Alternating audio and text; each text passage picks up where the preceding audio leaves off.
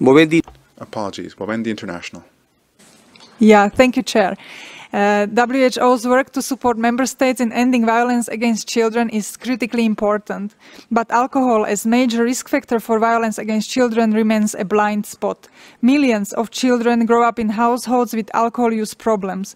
There is a clear and well-documented link between alcohol and child neglect, maltreatment, and violence against children. Therefore, we remain concerned that alcohol is not included in the global initiative to support parents to prevent child maltreatment and optimize child development. We ask for WHO to develop parenting interventions that address alcohol. We also ask the Secretariat to support member states to better help children from households with alcohol use problems.